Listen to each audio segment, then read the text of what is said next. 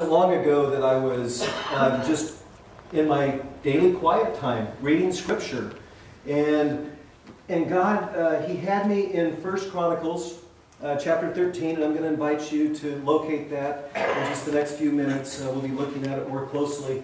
But it was a familiar story to me, the story of Uzzah, and but for some reason I felt that I just needed to camp out there. And so every day, I just kept going back to 1 Chronicles chapter 13. There's a parallel passage in Scripture found in 2 Samuel chapter 6 that gives the same story, different details, all in one and the same, but just additional details. But as I was studying this, it was like, I just felt God prompting me to preach a message on Uzzah. How many of you have ever heard of a guy named Uzzah? Let me see a show of hands. Some of you, Uzzah, U-Z-Z-A or U-Z-Z-A-H, just depending on where you're at, either 1 Chronicles or 2 Samuel. And it's like, is this just me or is this you? When you're studying the Word of God, do you not invite God to speak to you? Do you not say, Lord, teach me? How can I apply this? Something that took place almost 3,000 years ago. How can I apply it in my life today? See, and that's where I was at. You see, I understood the historical context of what Uzzah did. But then I asked that so what question. It's like, okay, Lord, again, how can I apply this today? And that's where this message stems from. It is rooted in the relationship that I have with God. And I pray that it would indeed be a challenge to you. Because as your new pastor, I'm wanting to lead you in a little bit different direction. You know, this is a great church. And it's obvious to me that you love each other. You love spending time with each other. But in the midst of that, sometimes we can become too comfortable with each other, where we forget about what God has challenged and called and burdened us to do, and that is to go out and to make disciples. Many people say, well, why are we changing our traditional Sunday school format to small groups? Well, there's lots of reasons for that. But one of the biggest reasons is so that we can make disciples. You see, we want to not only teach information from the Bible, but we want that information to radically transform who you are so you can become more Christ-like, reflecting His grace, love, and mercy outside the walls of this great church. Do you hear what I'm saying?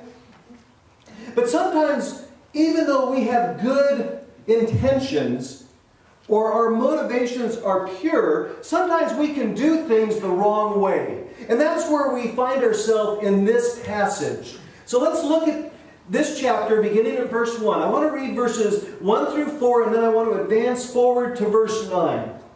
Not that those in-between verses are not important, they are, but there's just words that maybe I can't pronounce, and I'm just trying to save myself from embarrassing them.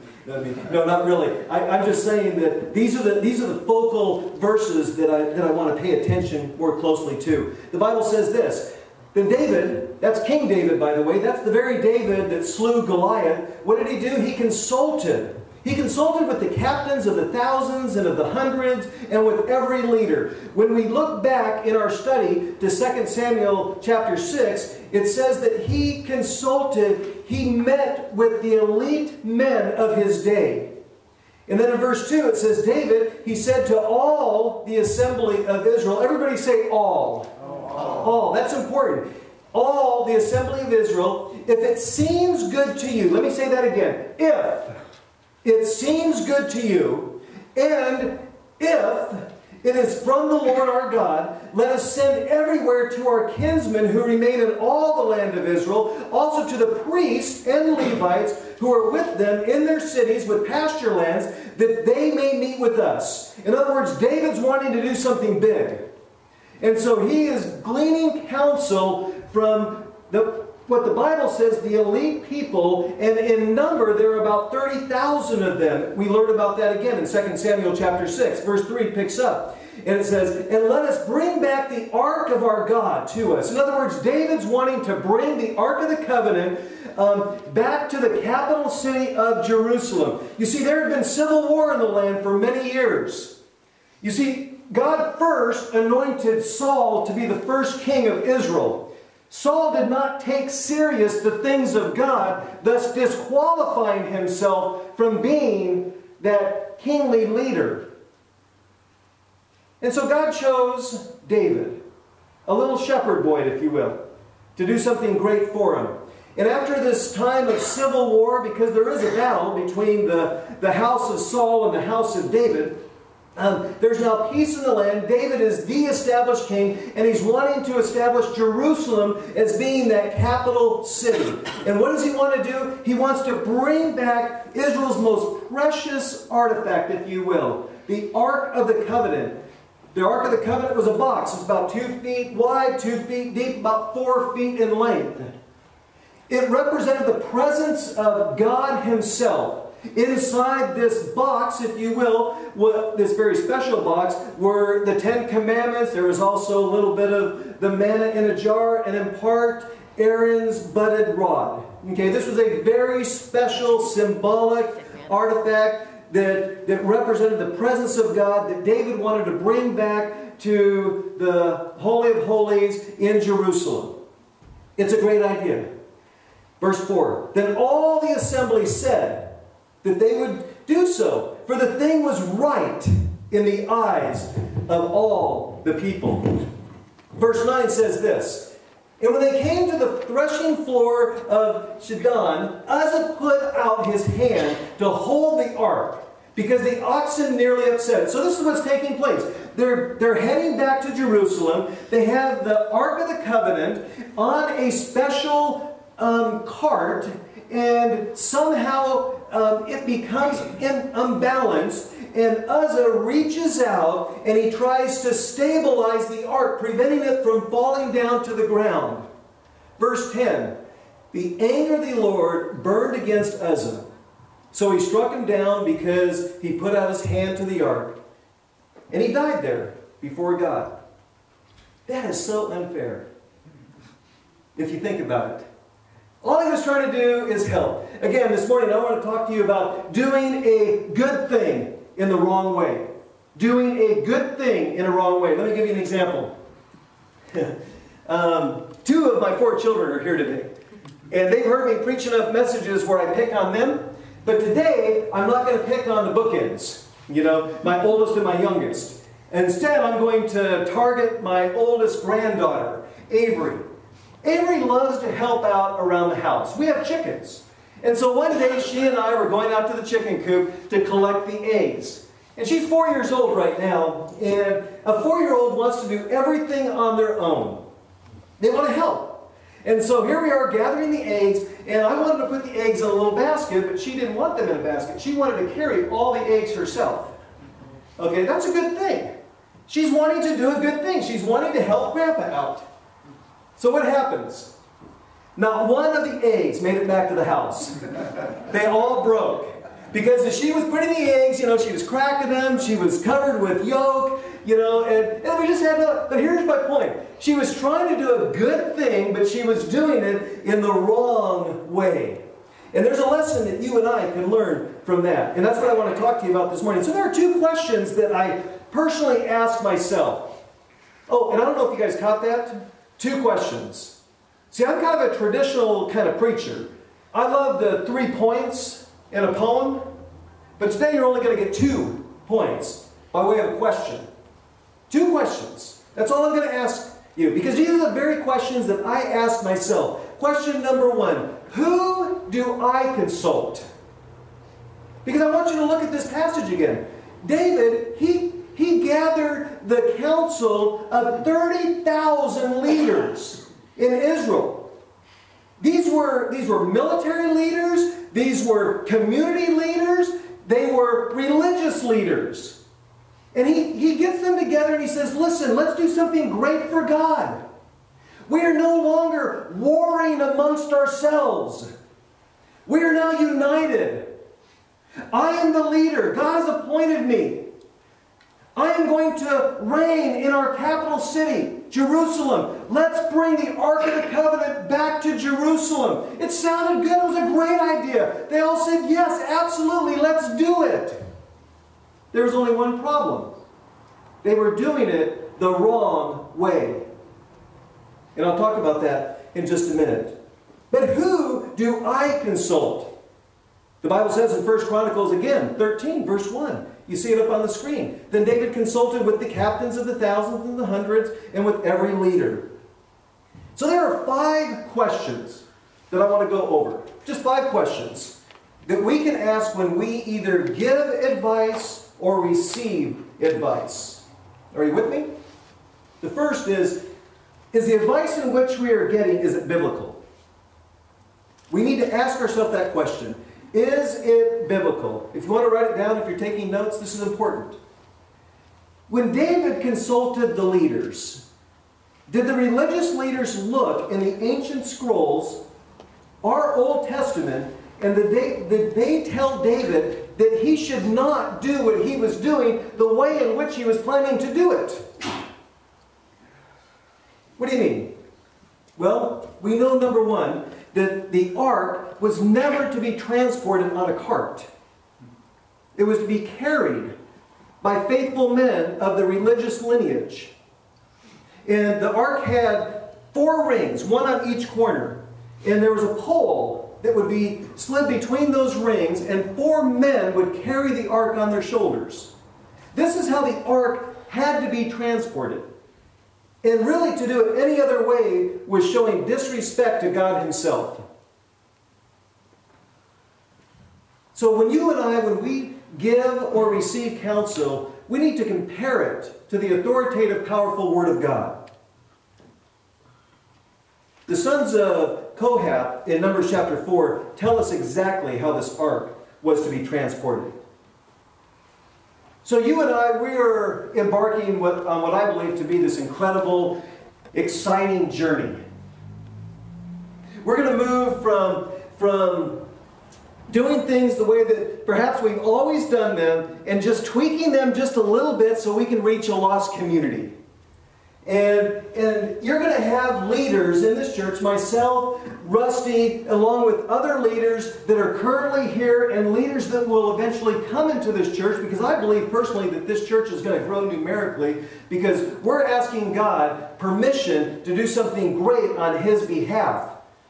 And we need more workers to accomplish the things that I think we and you and us can do in this community. The entire Silver Valley.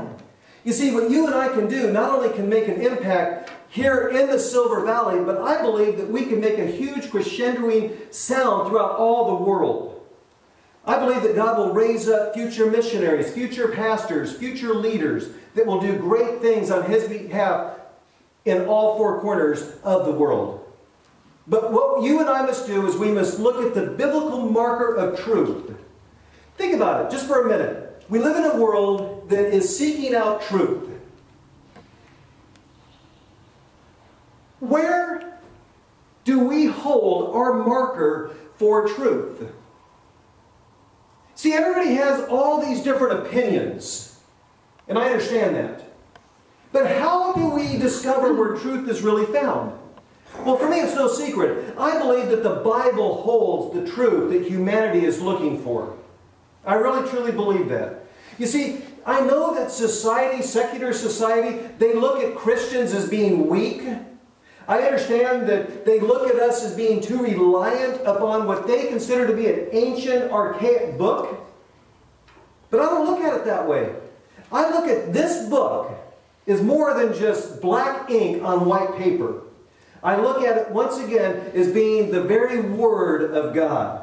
And so when you and I receive or give counsel to others, we must base it on biblical precepts. The second question that I want us to ask is, the advice in which we are giving or receiving, is it factual? Is it factual? Is it based upon facts? Think about this. If we've ever read the book of Job, found in the Old Testament. Hey, this is something kind of... I heard a young Christian one time ask a question about this guy named Job. Okay? And I loved it. Because, man, he was fresh in the faith. But there is a Bible character named Job. Very interesting man. He was a faithful man of God. And don't ask me all the nuances of how this happened, but the devil himself, Satan, went up and asked permission to inflict and torment God's faithful. And God said, have you ever considered my servant Job? Because he's faithful, he's righteous, he's blameless, he has no sin in his life. And Satan says, well, you will never let me harm Job because you have this special hedge of protection around him. And God said, I tell you what, I will prove to you the faithfulness of Job by removing this hedge of protection. And you can do anything to Job except for kill him. And so as Job is losing all of his possessions, as his family is dying all around him, as he's laying there in torment, as he's suffering from sores and diseases, he could have cursed God. But yet he was faithful. So what happened? Job's friends came and they started to give him counsel, not based upon facts, but on speculation. In their minds, they were convinced that Job had sinned against the Almighty and that God was punishing him therefore.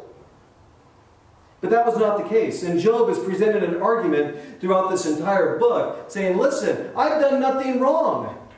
The counsel in which you're giving me is not based upon facts. And you and I must be very careful when we give counsel that we base it upon the facts that are presented before us and not on the speculation or hearsay. I've seen it. It is so easy for rumors to start in a small church. Rumors can destroy. And the advice that we sometimes give is certainly not helpful, to say the least. But we do need to ask ourselves the question, is it biblical? Is it factual? I think we have a slide that shows all 5 of my questions. So you guys can just write those down if you like. And then the next question is it teachable? Is it teachable? You know, I think of a guy that I pastored many years ago. His name is Bert Anderson. Bert was an amazing individual. He's now with the Lord. He was one of our senior citizens that attended a church plant that I planted in Coeur d'Alene.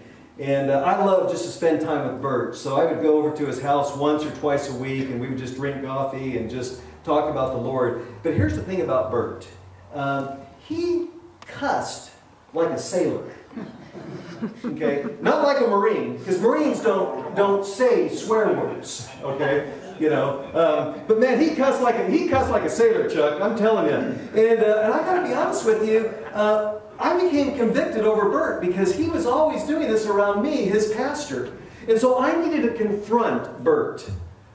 I just needed to say, Bert, man, do you know that I'm a pastor? Comfortable hanging around me, you know, with some of the things you're saying. So I knew that I was going to have to confront him because I was tired of listening to some of these awful curse words. And he was saying these words and he wasn't even cognitive. He wasn't even aware of the things that he was saying. It was just part of his natural speech. But I was going to have to confront him. I wanted to teach him. And you know what was really sweet about Bert? He was the kind of guy that was teachable. And before I tell you what I did, let me just tell you about the phone call that I received from his wife, Judy, the very day, just hours after he breathed his last breath here on planet Earth. She calls me up and she says, Pastor Mike, you'll never guess what happened. I have some really good news. Bert, he went to go be with the Lord in heaven. Have you ever heard anything like that? It just blew me away. I'm like, Judy, do you want me to come and give you a hug and love on you a little bit? She goes, no, I'm so thankful. Bert no longer has to suffer because he was old and he had all these things going wrong with his body. But Bert, all the way to the end, was teachable. So this is what I did. I said, you know, Bert, you really shouldn't cuss. But I'm not saying you shouldn't really cuss around me. You shouldn't just cuss at all. And then I pulled out Ephesians chapter 4, verse 29. And I said, don't use foul or abusive language. Let everything you say be good and helpful, so that your words will be an encouragement to those who hear them. So when we give advice and we give counsel to others, we need to understand that and ask ourselves the question, are they teachable? And if what we are saying, is it reproducible to a point where we can teach it to others? And in this context, absolutely. The fourth question, is it necessary? Is it necessary? You know, sometimes it's just good not to say anything at all. We want to give advice. You know, we can't wait to give advice. We want to give our 2 cents. And we're looking for that opportunity. But you know, sometimes it's good just to not say anything. You know, the Bible says in Ecclesiastes chapter 4 that there is a time to speak and a time to be silent. I want to share with you a personal testimony. Many years ago, Vicki gave me the good news that she was pregnant. And I was excited. You know, I love to be a dad. And God has blessed me with 4 children that I can see. But there was a time that when Vicki was pregnant, there were some complications, and she miscarried. And I just broke my heart. Just broke my heart. I was so excited that God was going to bless us with another child. I was hurt. I didn't know what to say. I didn't blame God. I just knew that it was just a painful time in my life. And a few weeks ago, we were celebrating Memorial Day. And almost every Memorial Day that goes by, I think about that little child, you know, wondering if it was a little boy or a little girl. You know, I don't know. But I do know that based upon Psalm 139, that little being that was being formed in Vicki's womb, you know, was a gift from God. And on that Memorial Day weekend, I can remember Vicki and I, we chose not to go to church that day. We chose to take a drive up to British Columbia and just kind of, you know, regroup and gather our thoughts and composure. But in all honesty, the church that I was attending, I didn't want to go. Because the pastor, in his attempt to give us counsel and to console us, hurt us, or hurt me. Said things like, well, you know what, maybe that was just the will of God. He took that, maybe that little baby would have grown up to be the next Adolf Hitler. You know, maybe that child would have been born with disabilities. You know, and said all the wrong things. Because in my mind, I'm thinking, man, what if that child would have grown up to be the next president of the United States? What if that child, that little boy or girl, would have grown up and discovered the cure for cancer? All I know is that I was hurting, and all I know in addition to that is that the counsel that I received was not necessary. And you and I, when we give counsel, it must be biblical, it must be factual, it must be teachable. And it has to be necessary. There are times that you and I just simply must keep our mouths closed and not say a thing. Because it can be more hurtful than you know.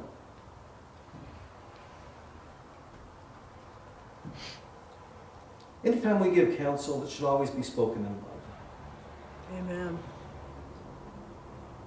You know, sometimes we love to show our biblical superiority over others. And sometimes we do it not representing the love of Christ. So I'm reading this story of Uzzah, and I'm like, God, how can I apply this to my life today? And I was reminded of the importance of where I must receive counsel. And in addition, how I can give counsel. And I would encourage you to implement these 5 things. There are more, but I would encourage you to implement at least these 5 things. Earlier I said I had 2 questions that I was asking myself. The first question is, who do I console? I think I addressed that. The second question is, why did Uzzah have to die? Man, that is like serious stuff. Have you ever thought that? Rusty, have you read that scripture and just said, why? Why? I mean, wasn't he just trying to do a good thing? That's the whole point of this message today. He was trying to do a good thing in the wrong way. Do me a favor. Turn back in Scripture to 2 Samuel. If you don't know where 2 Samuel is, don't worry about that. Just open up to the table of contents, or just hold fast just for a minute, and I'll read you a verse. Why did Uzzah lose his life simply by reaching out and touching the ark? Why? The answer is found in 2 Samuel chapter 6, verse 7. Are you there?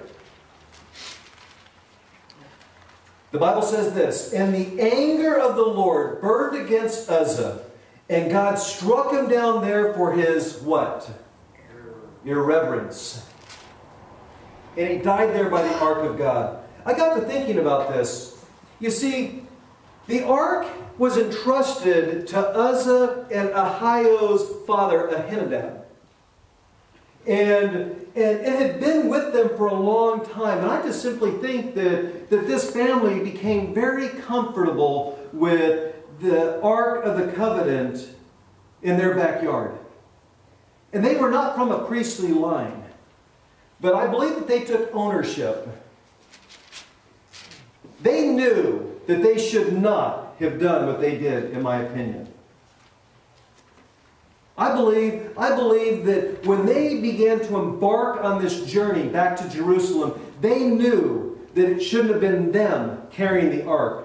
They should have submitted to the priestly authority to do just that. And here's another very disturbing thing if you think about it. The priests, none of the religious leaders stood up and said, wait, David.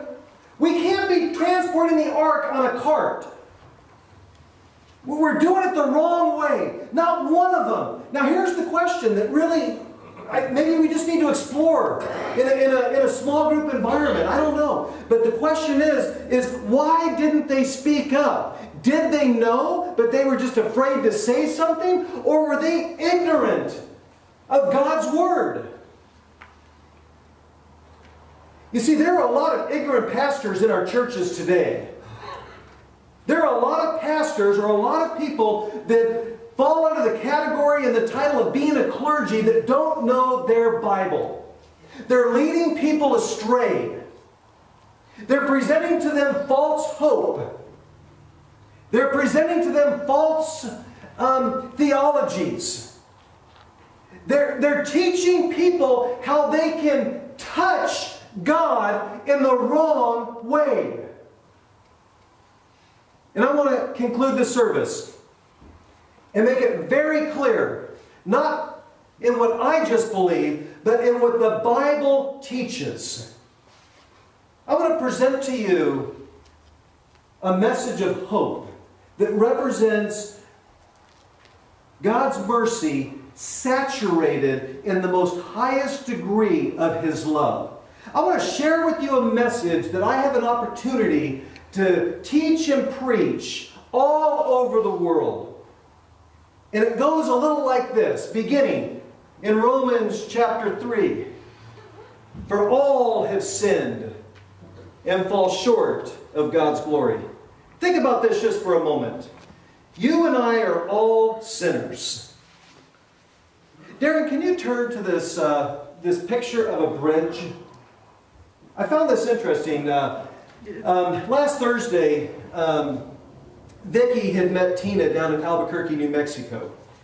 Tina's driving across the country, beginning her journey in Alexandria, Virginia. She goes down to one of her houses in North Carolina, and then for some mysterious reason she ends up in the Southwest because she, by nature, is an explorer. And they spend the next 4 or 5 days experiencing this great adventure together, and they're in the Southwest, and they're looking at all these great sights, and they come across this bridge. But I want you to notice something, that this bridge is the conduit that allows somebody to get from one side to the other. Now think about what it would be like in life if there was no bridge. How would you get to the other side? And that's how life is. You see, you and I, we want to get to heaven. We want to reach out and we want to have an experience and encounter with God. But we get to the edge and there's something that separates us from ever having a relationship with God, and that is sin. For the wages of sin is death. Romans chapter 6. So we know that we're all sinners. We all fall short of God's standard. We all know that sin has consequences. It has wages. You and I have earned the right to be separated from God, because there's not one person here in this room that can honestly say that they are without sin. And because God is perfect, because God is holy, because God is righteous, He cannot let sin enter into His perfect place called heaven. But He has made it possible for you and I to have access to Him by way of a bridge. And the bridge has a name. And the bridge hung on a cross, paying the ransom for our sin. That's right, none other than Jesus Christ Himself. Think about it. Uzzah was trying to reach out and touch God. The presence of God Himself, represented through the Ark of the Covenant. Humanity today, I am convinced, is trying to reach out. They're trying to find answers to those questions of life, those $64,000 questions. Why am I here? And is there more to life than just living and dying? Is there something beyond? And the answer to the question is yes. This life would be miserable, in my opinion, if God did not intervene on our behalf. Turn with me to Romans chapter 1. Romans chapter 1. Wasn't planning on preaching this, but it just came to me, and I just feel like I need to share this with you. You see, I believe that God has placed within every single person an ability to know that He exists. I believe that with all my heart. I'm going to give you some counsel here in just a minute. Some biblical counsel, reinforced by facts, and is absolutely teachable, and it is necessary for me to present. And I'm going to do it in love, because that's what God did. Because the Bible says that in Romans chapter 5. But God demonstrated His love towards us in that while we were yet sinners, He died for us. He provided a way for us to get to God. And there are people that I encounter that say, well, I don't believe in God. I just believe that, I was born and I'm going to die. And that's it. Or when I die, because I'm a good person and I've done good things, I'm going to go to heaven. Because certainly all the good things that I have done are going to overshadow and outweigh all the bad things that I have done. Well, if that's the case, then let's just go ahead and open up to our Bible in Ephesians chapter 2 and just rip that page out. That says, for by grace are we saved through faith, not of ourselves. Because if we could save ourselves, then we could boast. We could say, look at what I have done. And I'm standing before you today saying, it's not about what you and I have done. It's all about what Christ has done on our behalf. And so when people tell me, well, I don't believe in God, or I don't think there's a God, or I'm just a good person, I know God's not going to punish me. Look at what Romans chapter 1, beginning at verse 18 says, concluding at verse 20. For the wrath of God is revealed from heaven against the ungodliness and unrighteousness of men who suppress the truth in unrighteousness. Because that which is known about God is evident, now listen to this, don't miss this, within them. Say that, within. For God made it evident to them. So somebody's lying. Is God lying, or are the people that we encounter lying? Well, I think you know where I stand. Verse 20. For since the creation of the world, His invisible, say that word, invisible. See, you and I, we look at the visible. We see the mountains. We see the awesomeness of God's creation. But this is talking about the invisible attributes, the things that are within. His eternal power and divine nature have been clearly seen, being understood through what has been made, so that they are without excuse. In other words, there's not one soul that is going to breathe their last breath that's going to fall on their face before God and say, I didn't know. Because the Bible clearly teaches that God has placed that knowledge within them. It's just up to them to respond. So let me conclude by saying, number one, Romans chapter 3, verse 23, for all have sinned, we all fall short of God's glory. Secondly, Romans chapter 6, for the wages of sin is death, but the free gift of God is eternal life in Christ Jesus. I've already quoted Romans chapter 5. That's right, I'm going through the book of Romans now. For God demonstrated His love towards us, and that while we were yet sinners, He died for us. He died on a cross for us. He took our place. Amen. Our place. And the Bible says that if we confess with our mouth and believe in our hearts that God has raised Him from the dead, we shall be saved. You see, it's all or nothing. Let me give you an example. I have two closing illustrations. I'll try to be brief. Illustration number one. I enjoy traveling. And God has really blessed me over the years where I can go to the different and the various regions of the world to go present the gospel. From Central to South America to Africa. And I'm just so thankful that I can do it. And I always look forward to doing it. But before I go anywhere, I have to prepare for the journey. I must prepare. So I need to make sure that my passport is in order. I need to make sure that I jump on the website to the airline that I'm going to be flying on and reserve a ticket, which means I'm going to have to pay for that ticket. Okay? I'm going to have to show up at the airport the day the flight is scheduled to leave. Are you with me so far? I have to go through all these security checkpoints.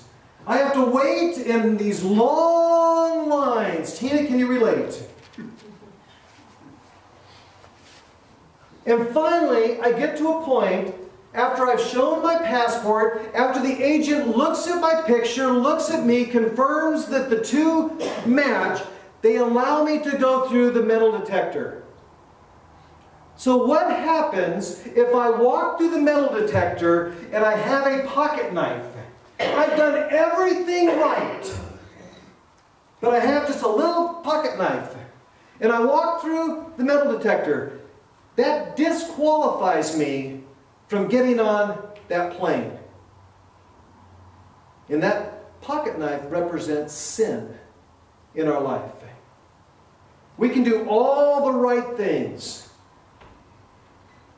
But if we have just one sin in our life, that disqualifies us from crossing over that bridge, if you will. Doing things, good things, the wrong way. When Vicki and I were in Malawi, we had an opportunity to do what's called an open-air revival. An open-air revival is like what you see me doing right there. See all these people in this village, that's me preaching, that's my friend translating for me. And man, I just fell in love with this pastor. I loved his heart.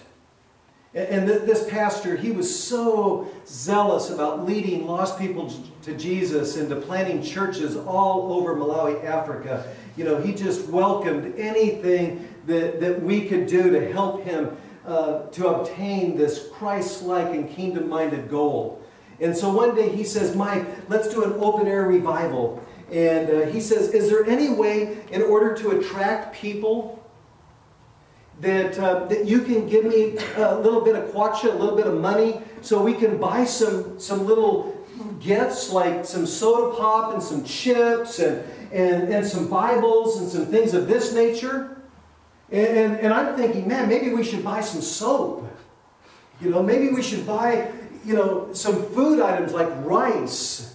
Because that's what the people needed most. But this pastor said, you know what? No, let's see if we can get as many people gathered as possible. Because the more people that come, the more opportunities we have to see God win out the day.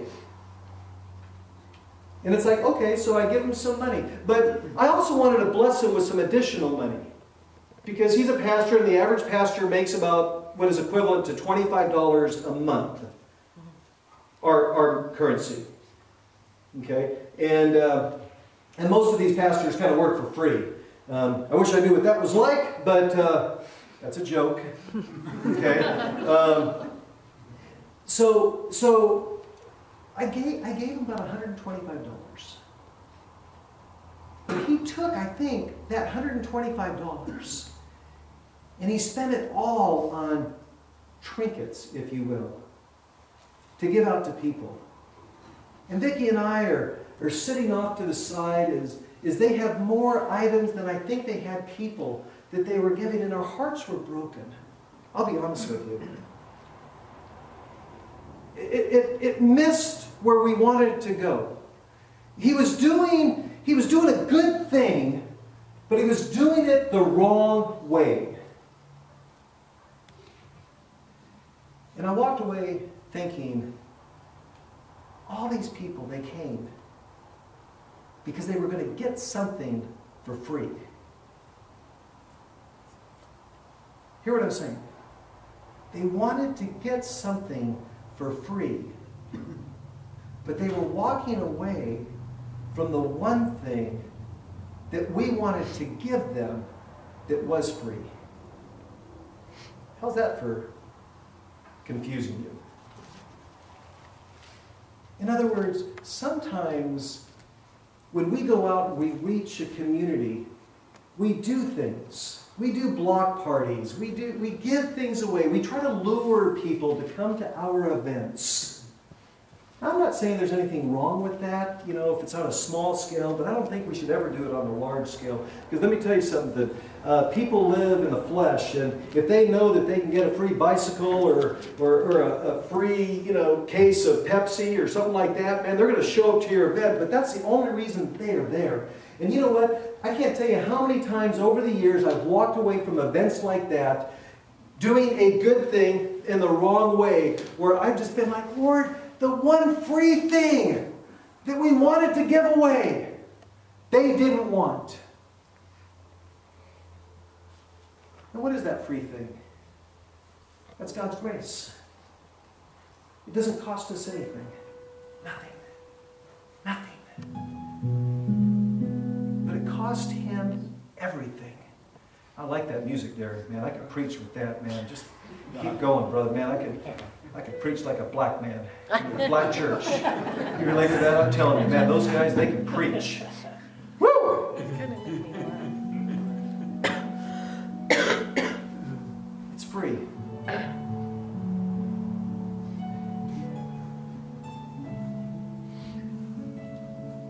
David consulted the wrong people. Not one time in Scripture does it show that he consulted with God first.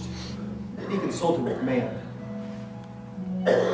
God help the churches in America today where the pastors and the leadership of the church is not consulting his will first, but submitting to the will of the people. Because so often the will of the people is so far away from the will of God, it would surprise you. This church, beginning 2 weeks ago, ended up hiring a pastor that is committed to teaching you the principles of God and doing things God's way than opposed to our way.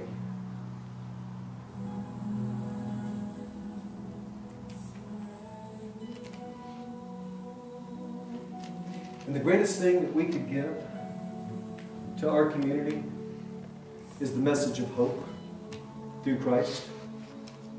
That is the greatest gift that you and I could possibly ever give.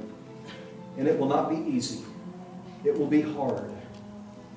Right now we're in this waiting phase, and as we're waiting, of course, we're praying and preparing. We're preparing for a fall midweek service launch. We're preparing for children's ministry. We're preparing our building to be able to host all of these things. I'm asking people to go way beyond their comfort zone. I'm inviting who I have identified to be a future pastor to step up to the plate and do something great for God. And I know that it's going to require sacrifices. But as I'm asking him to do great things, that means I also have to take things that he has been doing away from him to free him up to do the things that I believe God has called him to do. So don't anybody walk away from this church today complaining that there's new screens up on the wall, that we have no bulletin, or we're changing the landscape, or we're doing anything like that. Okay, because we're doing it because all we want to do is just go out into a community and tell people where they can receive hope and freedom through the blood of Jesus. Amen. It's that simple. It's that simple. Which also means that I'm going to be asking some of you to do some things that you probably have never dreamed that you can do. But I believe that you can do it. And so, for my 2-point message that I thought was going to be short is now turning into something that's going to be somewhat long. Okay, because I just feel like I'm just beginning to start preaching right now. Thank you, Darren, for the music. Woo. So,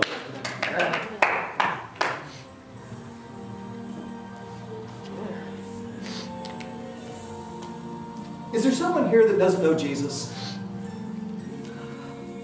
Think about that. Did you know that I read an article not long ago that talked about one of the greatest evangelistic fields for any evangelist is within the church itself? You see, I believe that there are a lot of lost people that attend religious social clubs called church. But is there someone here today that has never surrendered their life to Jesus? They're wanting to reach out. They're wanting to get close to God, but they just don't know how to do it. They maybe have been doing it the wrong way. They maybe have been doing it through good works. They may be doing it for different theological arguments. You know, I'm a Calvinist. God has chosen me. He's predestined me. You know, I'm saved. Well, how do you know you're saved? Just because you claim a title or a tag doesn't mean you're saved. I'll tell you how you know you are saved. You are saved when you fall on your face before God and you repent of your sins and you say that you're sorry and you understand what Jesus has done for you by dying on the cross. He saved you from His wrath. Amen. He saved you from eternal separation. He paid the price. It was you and I that were condemned. We were standing, if you will, before a judge, guilty, knowing that our punishment was deserving of death. The judge is about ready to take the gavel and slam it down on a piece of wood. And he's about ready to sentence you. And all of a sudden, someone who had never committed a crime comes up and says, "Hold on, judge, stop, stop. Let me take their place. Let me take their place. I will die so they don't have to. Let me do it." And that's exactly what Jesus did. He built a bridge. And so I'm reading the story of Uzzah. This man that is trying to do a good thing. He's just doing it the wrong way.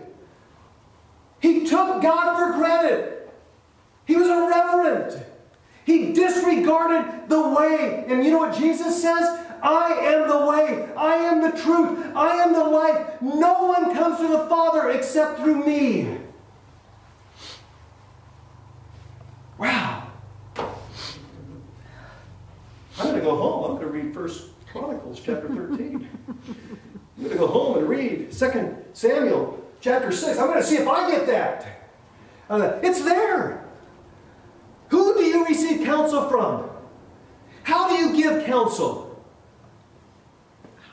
And why did Uzzah have to die? Those were the two questions that I came. You may come up with a whole bunch more questions than I came up with, because you're probably a whole lot smarter than I am. Would you stand with me? We're going to close the service. I'm going to send you on your way. We're not going to